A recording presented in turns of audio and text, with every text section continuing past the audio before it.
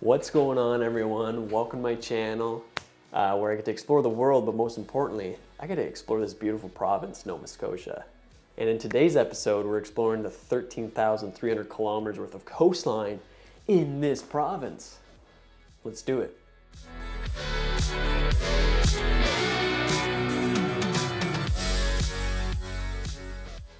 Nova Scotia consists of 7 unique regions, all of which are surrounded by bodies of water. There's 4 different bodies of water surrounding Nova Scotia. You have the Atlantic Ocean, the Bay of Fundy, the Northumberland Strait, and the Gulf of St. Lawrence. Now, working our way around the province, we have South Shore, Yarmouth and Acadian shores, Bay of Fundy and Annapolis Valley, Northumberland Shore, Cape Breton Island, my personal favorite, Eastern Shore, and then Halifax Metro. First up, we got the South Shore. This is home to Peggy's Cove and the Bluenose schooner that you might see on your Canadian dime. This region is known for its world-class beaches with white sand and crystal clear water. While cruising the South Shore, you're bound to find beautiful beaches. They're just everywhere. In the next minute, I'm going to highlight some of the must-see locations along the South Shore. Unfortunately, there are too many gems to share, so subscribe so you don't miss out on future videos.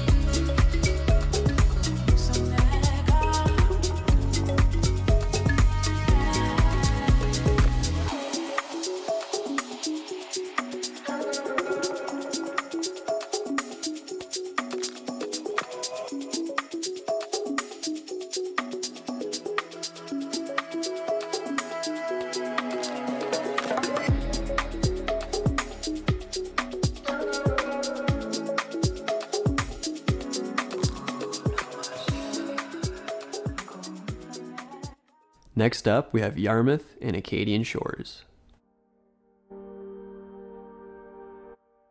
Yarmouth and Acadian shores is quiet and peaceful, yet full of adventure. This is where land meets the sea, and honestly, probably a little bit of fog. Actually no, a lot of fog. Along the coastline, you will spot quaint fishing villages, untouched cliff sides, and stunning beaches. Enjoy the next bit of some noteworthy spots.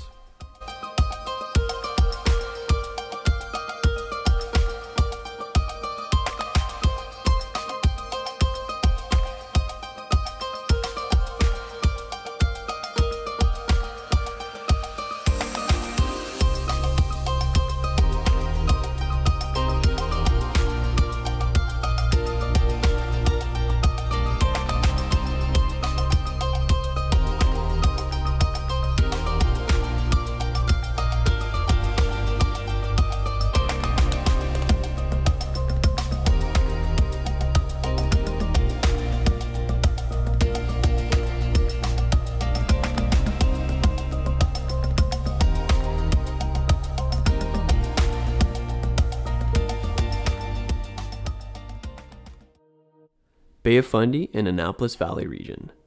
This is where we get to claim the world's highest tides. Coastlines here have a real Jurassic Park vibe.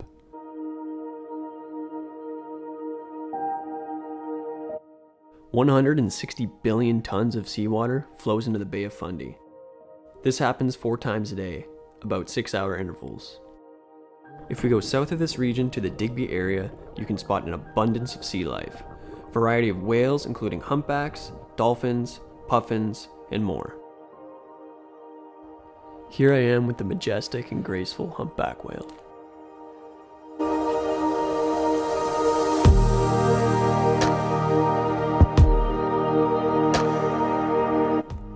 This region is home to the well-known Cape Split. These cliffs reach a height of 200 feet, so make sure you're careful while close to the cliff's edge. There are lines of erosion that lead to steep edges with loose soil and rocks underfoot, so make sure you're safe. I'll probably be here all day if I talk about all the wicked spots in this region, so I'll just show you with video. Take some notes.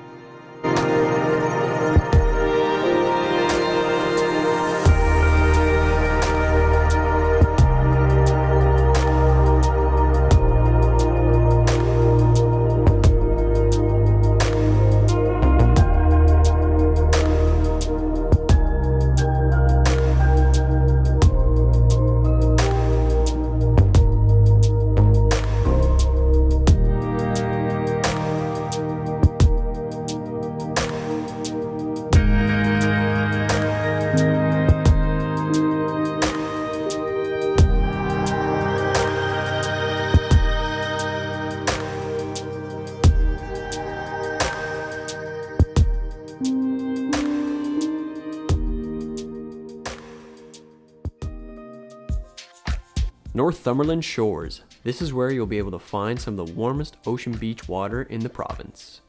This region has rich Gaelic culture and an abundance of history, as the town of Pictou is known as the birthplace of New Scotland. Pictou is where many Scottish immigrants arrived as they voyaged across the Atlantic Ocean. Waters in this region can reach up to 22 degrees Celsius during the summer months, and let me tell you, that's pretty warm for an East Coast ocean swim. So make sure to pack your swimsuit or not, you know, skinny dipping works too.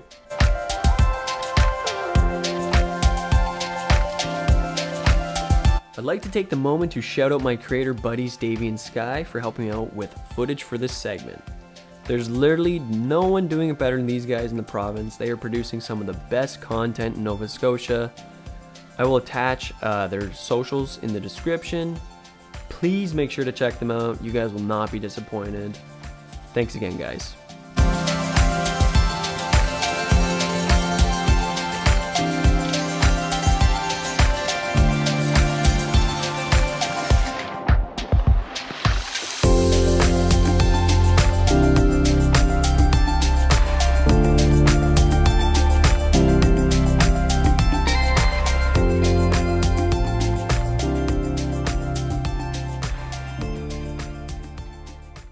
Cape Breton Island, the most dramatic coastal views out of all the regions. Cape Breton is the definition of Canada's ocean playground. From dramatic cliffsides to breathtaking beaches, this region has it all.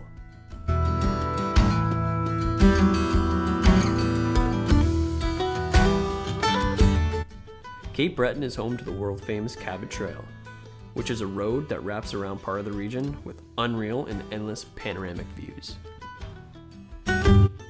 Be sure when you make a road trip here to catch a sunset at Skyline Trail.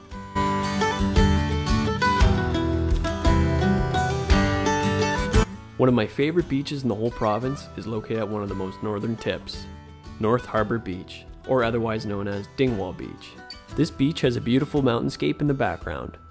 The beach has a total length of over 5 kilometers. It's a spot you must check out.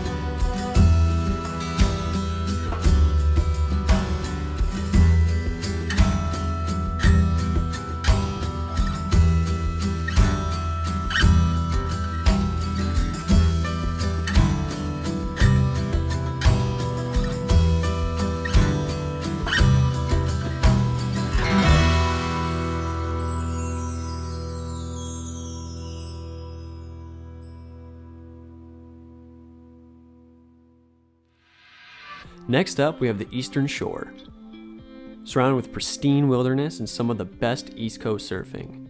These surfing locations are an attraction to surfers from all around the world. Big swells come along throughout the winter months, and you'll see lots of brave souls shredding freezing cold barrels. There's no shortage of white sandy beaches along the coastline here, Martinique being one of them, which reaches a length of 5 kilometers. a great beach for surfing or coastal walks.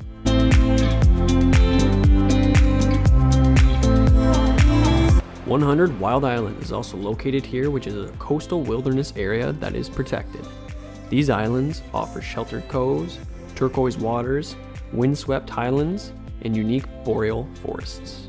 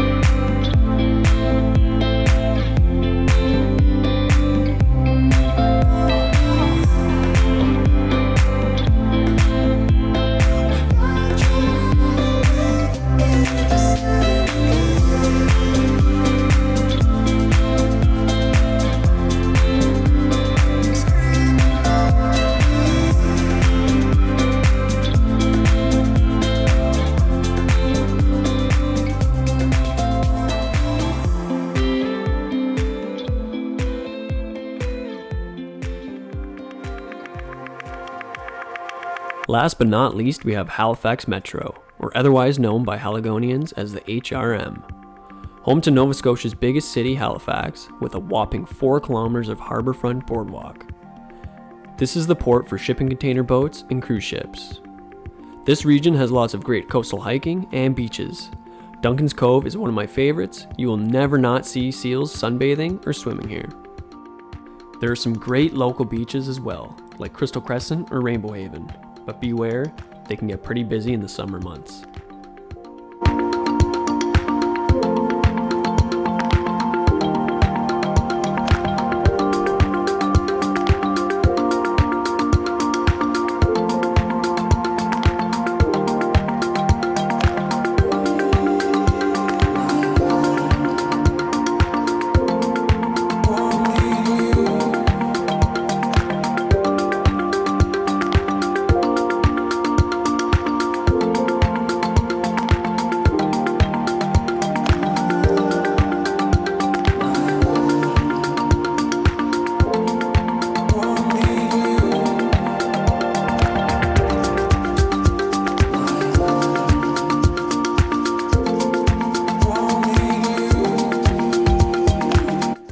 Well guys, you made it all the way around the province, all 13,300 kilometers worth.